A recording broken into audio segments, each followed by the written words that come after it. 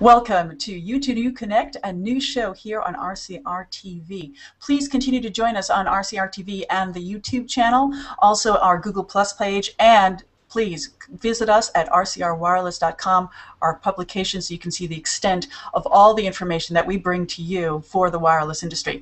I'm Limor Schafman, the show host of U2U Connect. It's my pleasure to be here because this is the inaugural of this show, and what we're going to focus on is M2M and the Internet of Things.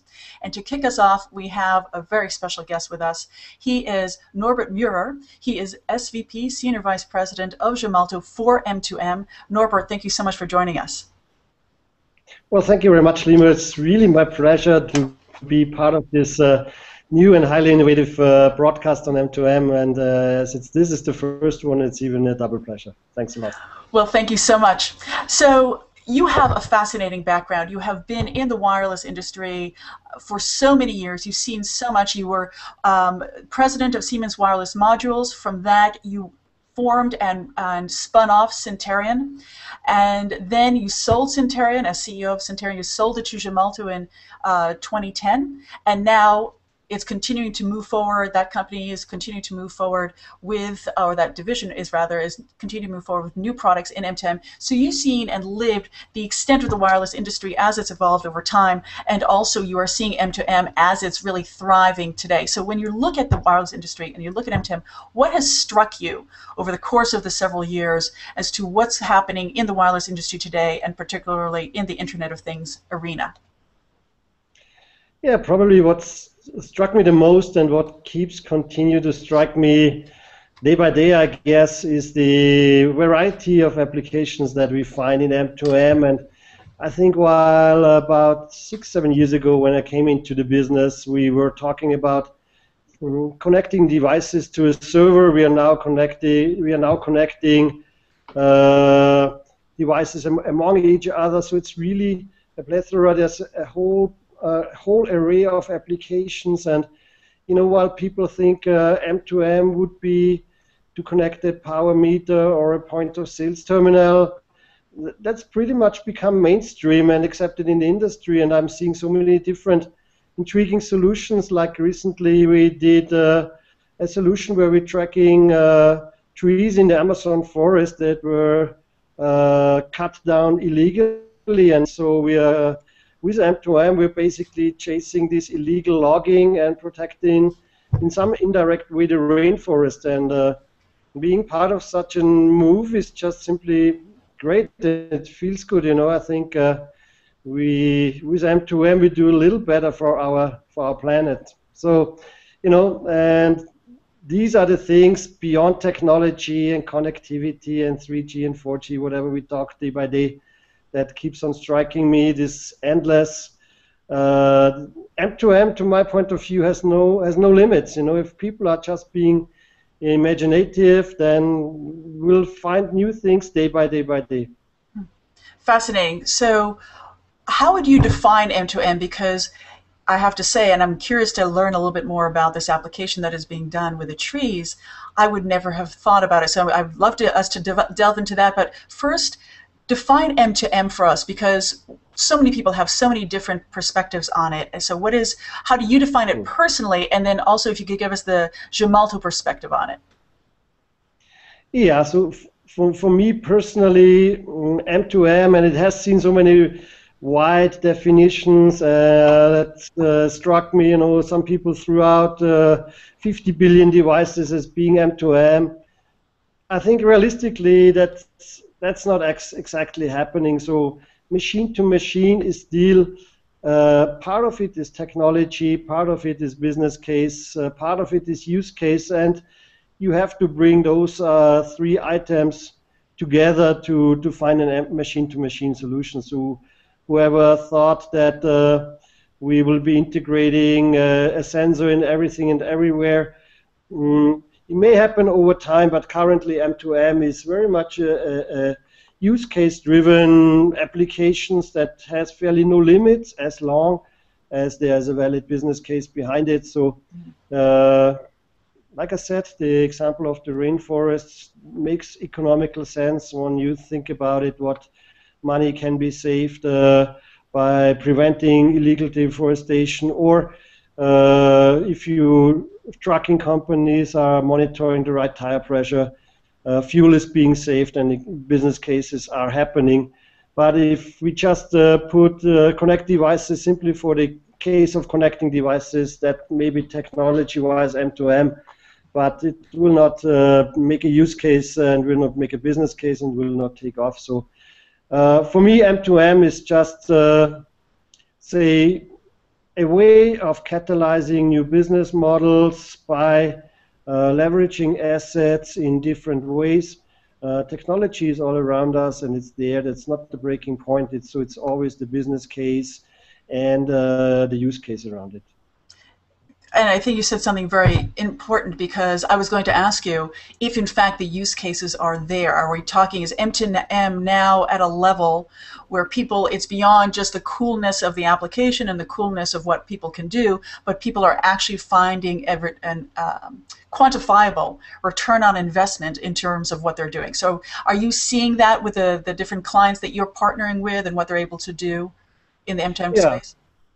Yeah, absolutely. I think to limit the use cases, from our perspective, machine to machine still means at the end of the use case there is a machine, and a person holding a tablet, a laptop, a smartphone, in our terms, is not machine to machine. It's still the traditional mobile broadband connectivity use case. Okay, so machine to machine is a use case where at the other side you don't find human intervention. So you'll talk to a machine, and while the general opinion is that machines are intelligent, in reality the intelligence of machine is limited to the point where they have been programmed, what they have been programmed to do.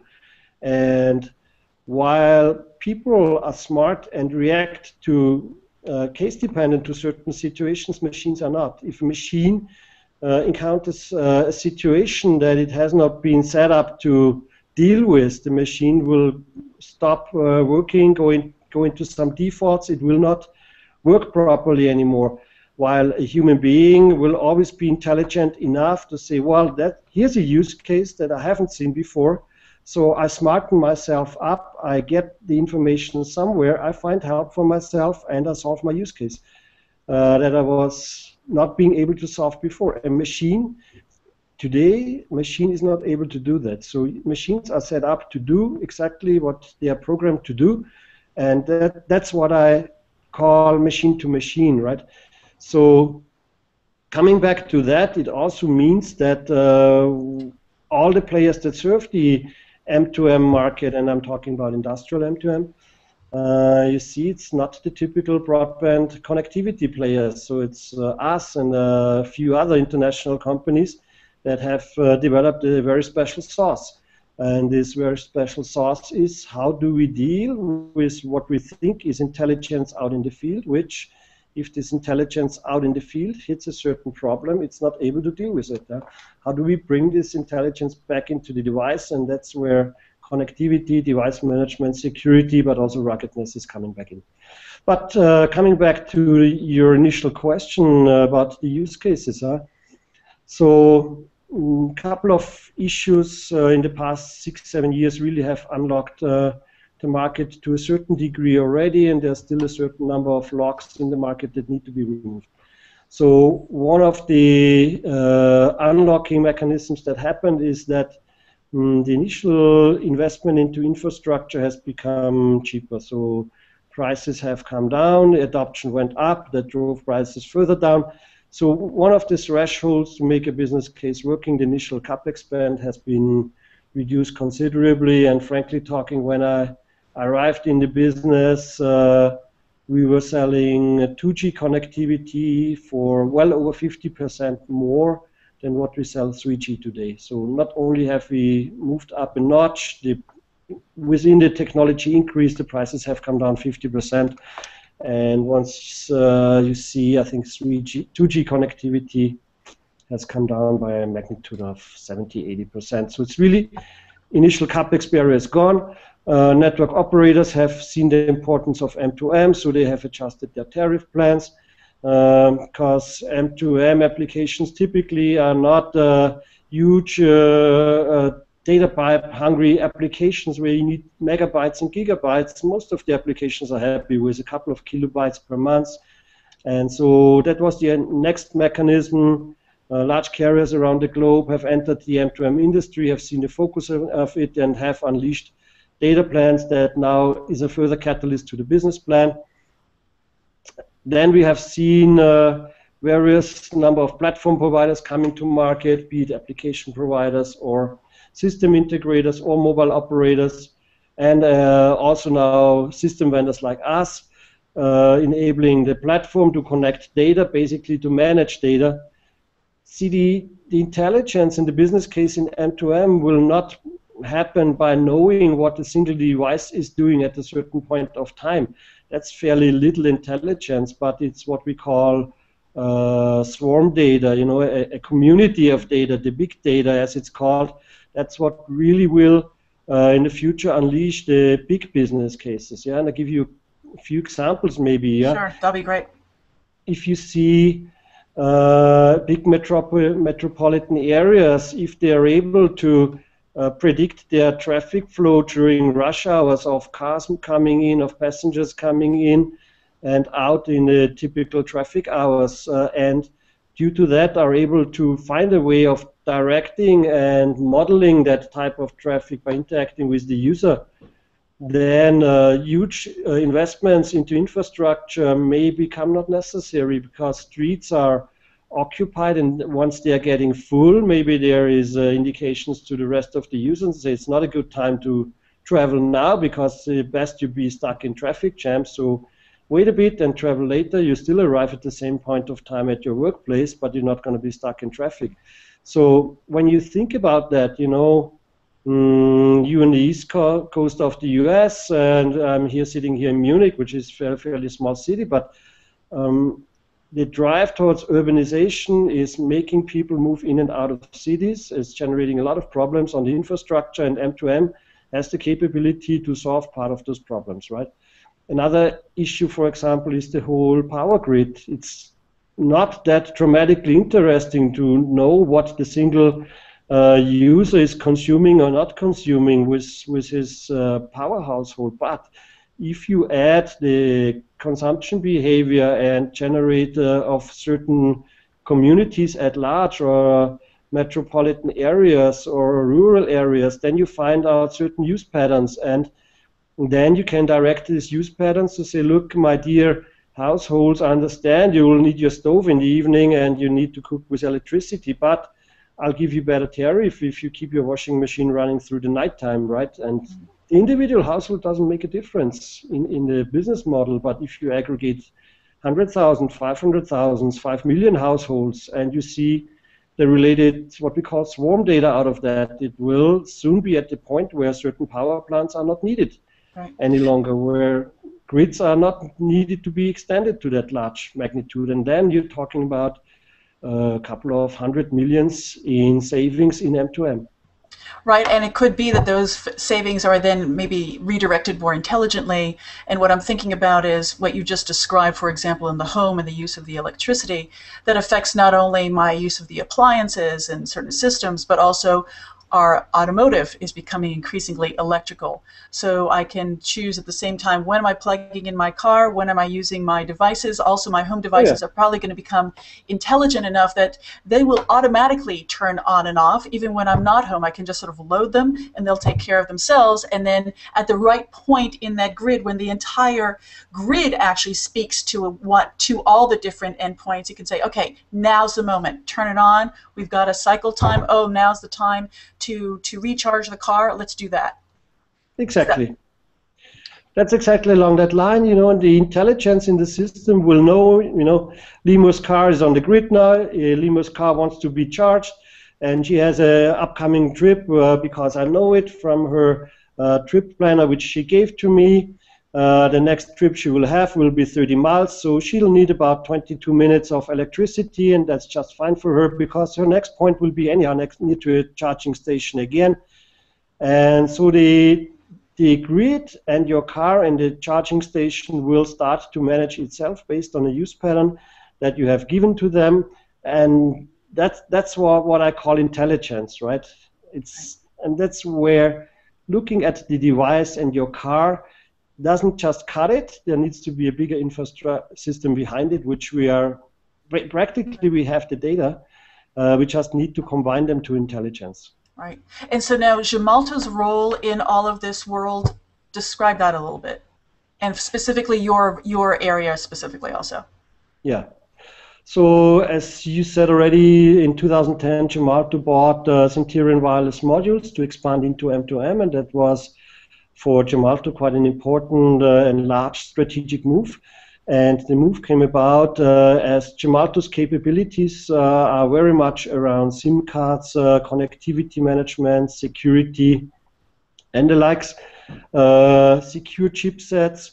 But Gemalto also recognized that their traditional strengths is all looking at people using it, the banking card, the SIM card, the health ID card, the access ID card. That's all Gemalto elements, but it's still stuck to the human being as a use case. And so Gemalto expanded into M2M with the logic to say, here is an incredibly growing market. It's still young, it's still immature, but it will grow, and we can put our Gemalto secret sauce into M2M as well, and that's basically what we're doing. So we brought in the M2M know-how, and now, which is largely device connectivity, and now we are adding all the Gemalto ingredients to that. So we are consulting our customers on SIM cards, we are consulting our customers on connectivity, on device management, on security, on over-the-air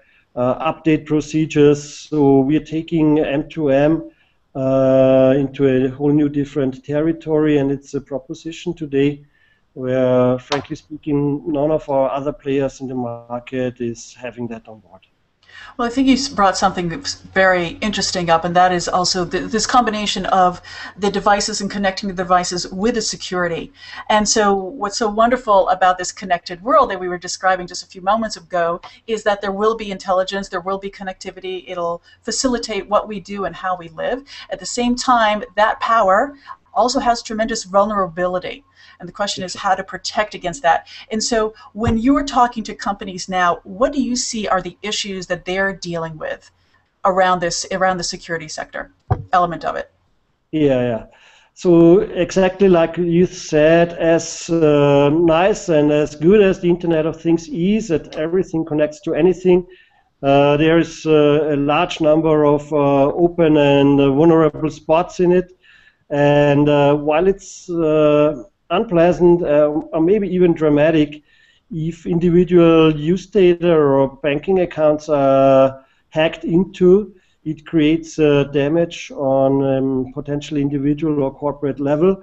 Yet once you imagine what damage could be created if people start hacking into power grids, if people start hacking into control systems of trains, if people are start hacking into industrial systems, then of course we see how dangerous that could be. And so with us being out in the market and trying to evangelize the industry on security, we see now that certain use cases are accepting that type of consultancy and strictly looking into it. Yeah, imagine we are pushing into mHealth and eHealth, and even if it's non-critical patient data like blood pressure, glucose, or the likes, or has the patient consumed their pills or didn't they? So still, it's private data and it's transmitted via the Internet of Things to a doctor, maybe a pharmacy, maybe an insurance company.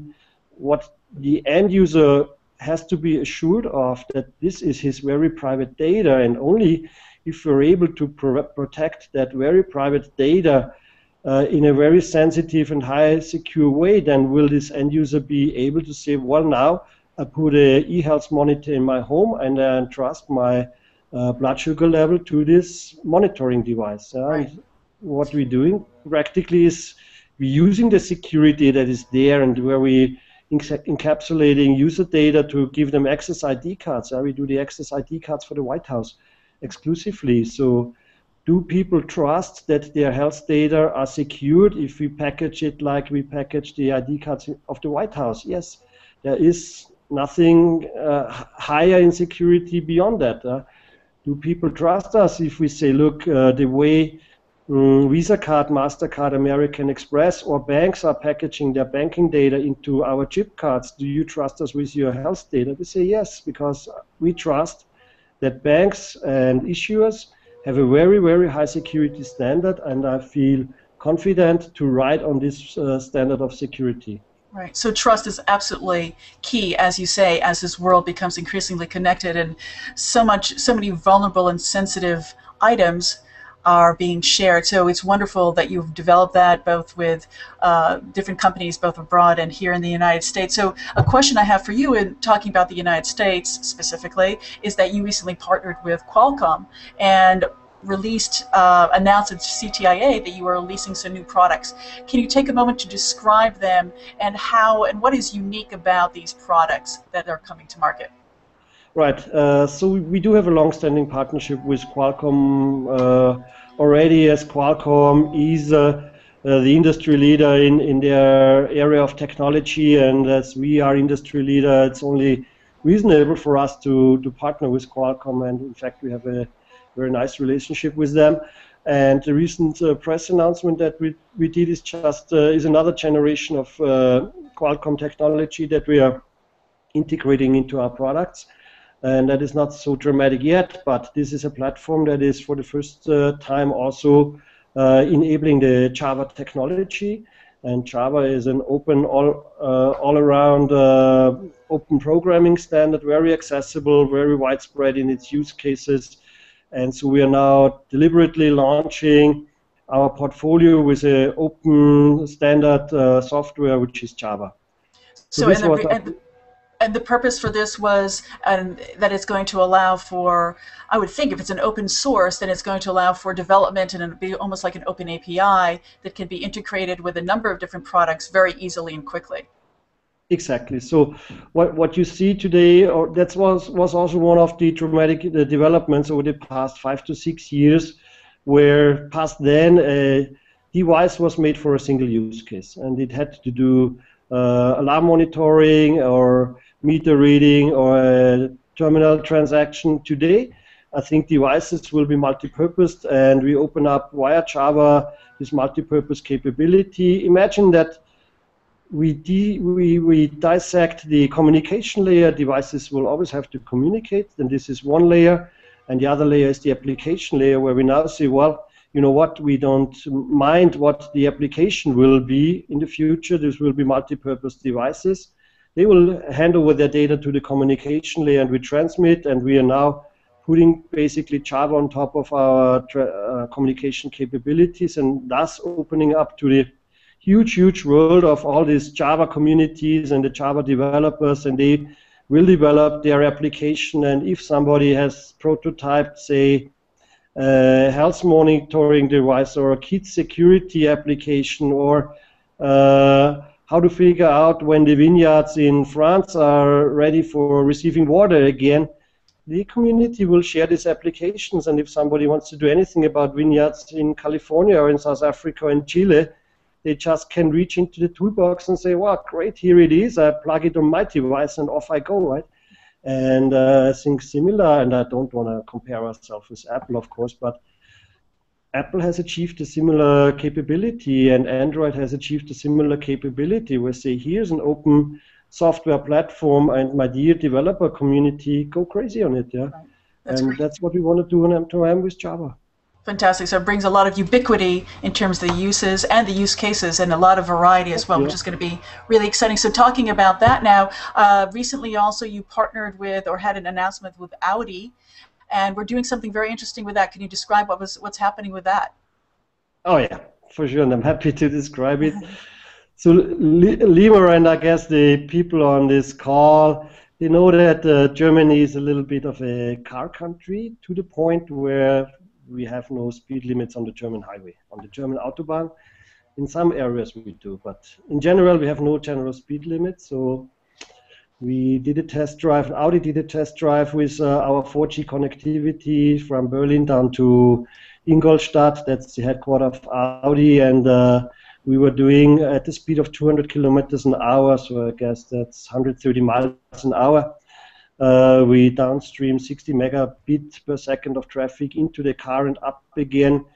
So the 130 miles were totally legal, of course, and 60 megabit per second is sufficiently enough to stream about 20 to 30 high-definition videos in parallel into the car.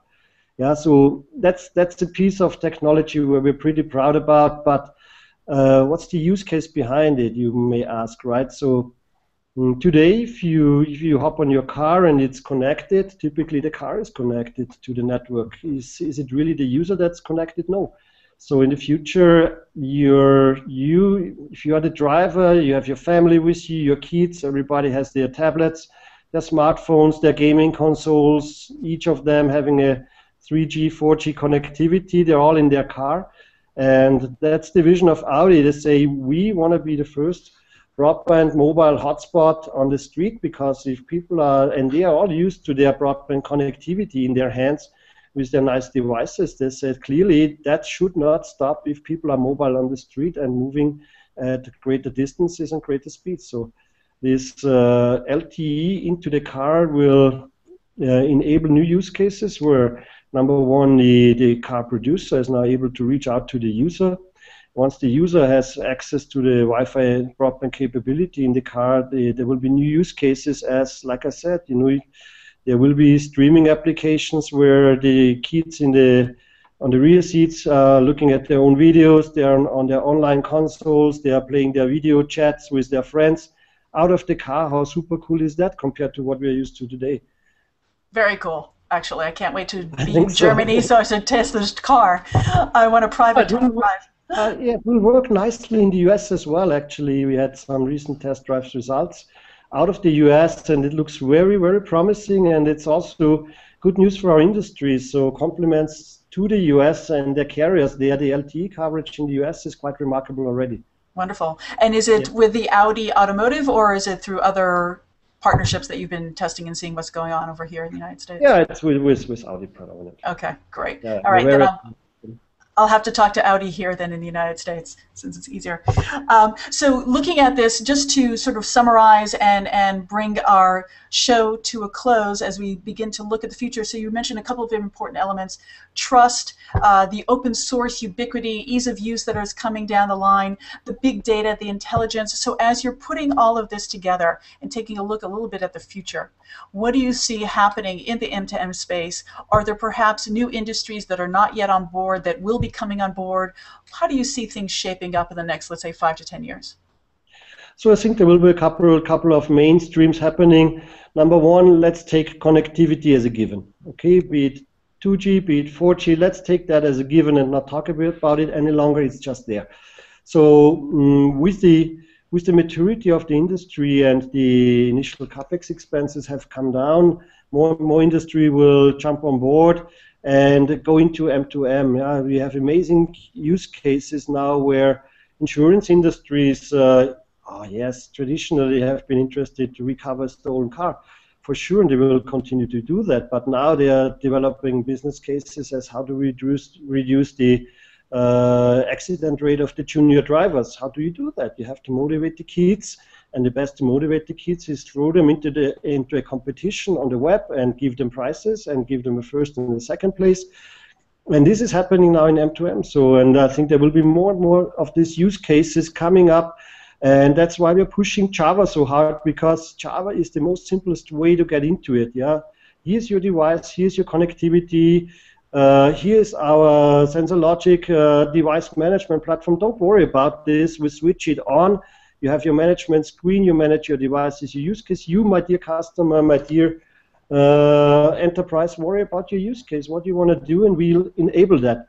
So I think this is where it's gonna go, and that's why we're pushing hard on open platforms, on standard connectivity, really to enable the industry. And I think I'm really true believer into this Java community, because there you find all these creative people that will drive new and more and more imaginative use cases into our industry. Very exciting. Actually, I love the future that you just painted because it has such variety, such diversity, and it is putting it in the hands of the people to discover what is the use case that they're interested in and gives them the power to create it. So Yeah. fantastic. And my message simply is when you go into M2M, don't think about technology. Think about the use case and don't be afraid. It's going to work. We're going to make it happen. Fantastic. That's the way technology is supposed to be. So Norbert, I want to thank you so much for being part of this first show here on U2U Connect. It has been absolutely fantastic having you on the show. It was a pleasure, Limor. Thank you a lot. Thank you.